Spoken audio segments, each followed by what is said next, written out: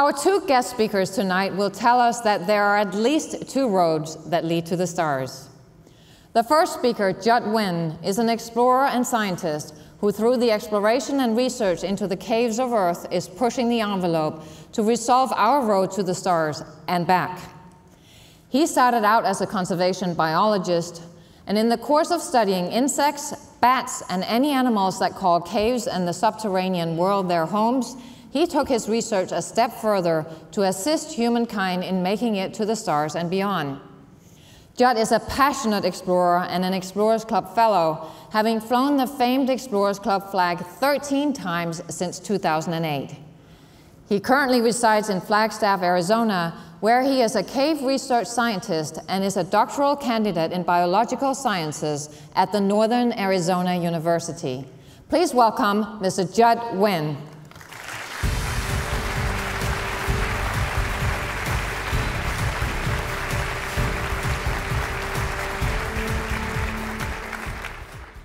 Thank you very much, everyone. All of you love bugs. Some of you may not be aware of that fact, but all of you love bugs. Many of you have borrowed from the entomological world and have woven it into your stories. Many of those aliens from other galaxies and planets look a lot like the bugs that you'll find in your own backyard. Even Hollywood has the bug. Numerous Hollywood movies have used insectoids as their evil alien antagonists. Recent examples include Starship Troopers, Starship Troopers Invasion, Men in Black 1 and 2, and the upcoming Ender's Game. But let's rewind to the 1979 classic film, Alien. The movie starts with that infant alien emerging from the belly of its human host. Far-fetched in the world of insects? Absolutely not. Parasitoidal wasps inflict the same carnage on their insect hosts all of the time. It's how they make a living, and it's probably happening this very minute. So here's the play-by-play. A pregnant female wasp captures an insect. She paralyzes and zombifies it with a sting to the brain. She then drags this poor animal into its death tomb and deposits her egg on the insect. Over the next several days, the larva emerges, begins to feed on its host, bores into it, and consumes it from the inside. Truth is stranger than fiction, right? Then, just like that adorable little alien baby, the juvenile wasp pops out of the carcass. And if it's a female, she will start the cycle all over again. As you can already see, we have a lot in common.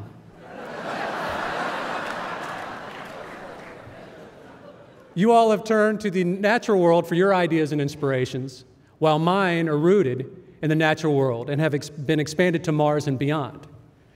I started studying caves because of my fascination with bats. Back in 2011, I had the opportunity to study a proposed tourist cave in Belize. This cave supports a tremendous roost, an estimated 250,000 bats. And the cave serves as a maternity roost, supporting mother bats and thousands of cute little hairless pups. Wow, you guys are stoked about bats. That's so awesome. I had just completed my first remote sensing course as part of my master's program, and I wanted to learn more about how to detect caves using thermal imaging from both satellites and aircraft. So I went to Belize with two objectives in mind. First, I wanted to study bats and learn more about cave bugs in a tropical rainforest. And secondly, I wanted to further develop my ideas concerning how to detect caves using thermal imaging. Well, the project was a huge success. I learned a lot about caves, and I was hooked. I knew from that moment forward that I wanted to devote my life to the study of caves. Unfortunately, the cave where I was working at was not going to be a good study site. It was within a dense jungle. And most satellite and aircraft-borne imagery need to actually see the ground. So with the closed canopy of a rainforest, this simply wasn't going to happen. Caves support some of the most sensitive ecosystems on Earth. So if we can develop a way to systematically detect caves, we can locate more caves more efficiently. Once we do this, we can then inventory the animal communities that use those caves and identify the most important caves for conservation. But first, if I was going to learn how to detect caves using thermal imaging, I had to conduct this study in a desert, or perhaps another planet, Mars. In that very moment, the nascent idea of the Earth-Mars Cave Detection Project was born. Now that we know why caves on Earth are important, why are caves on Mars so important? Well, first and perhaps most importantly, if life existed or exists on Mars, we will find that evidence underground. And this would be one of the greatest discoveries of humanity. This would shake many global worldviews to their very core and would redefine how humankind views itself in the universe. Secondly, studies suggest some caves on Mars may contain significant water ice deposits. So once we send a team to Mars, we'll certainly want to bring them back to Earth at some point.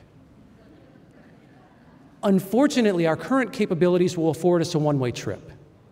So access to significant water ice deposits would not only be required to make hydrogen fuel for that return trip, but could also be used for human consumption. Finally, because the Martian surface is blasted with violent windstorms and cosmic radiation, NASA may desire to build temporary or permanent astronaut or speleonaut bases underground. Cave entrances would provide us with that access. So with all of this information stuffed into my quiver, I assembled a team of astrophysicists and astrogeologists, and we started writing proposals. In 2005, NASA funded our proof of concept study. 2008 rolled around, and NASA funded us for 3 more years. Our objective was to study thermal behavior in the Mojave Desert of Southern California and the Atacama Desert of northern Chile, and then relate this information to understanding how best to detect caves on Mars using thermal imaging. In 2009, a sister project was funded by NASA, and I became an associate investigator on that study to study the massive volcanic vertical pits, or pit craters, on the Big Island of Hawaii. As luck would have it, this was the best location to study caves similar to those we found on Mars. But all of this work culminated in 2011 with a mission to collect thermal imagery from a NASA aircraft in the Mojave Desert. We now have over 17,000 images from this mission, not to mention years of ground-based temperature measurements from over 20 caves on 2 continents. But a lot more work needs to be done.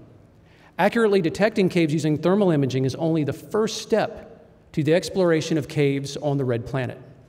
Once we can do this reliably, or at least somewhat reliably, our next step would be to develop and test a rover that can actually enter a Martian cave, perhaps a robotic snake, crab, or spider.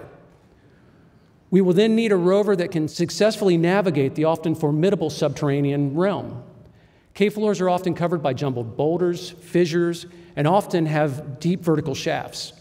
So our robotic cave explorer will not only have to be acrobatic, but will also have to be able to descend into holes and perhaps even climb walls. It will have to be a robotic caver. We'll also have to figure out the payload for a stealthy, acrobatic, robotic caver. All of the instruments needed to search for the evidence of life will have to be tremendously miniaturized.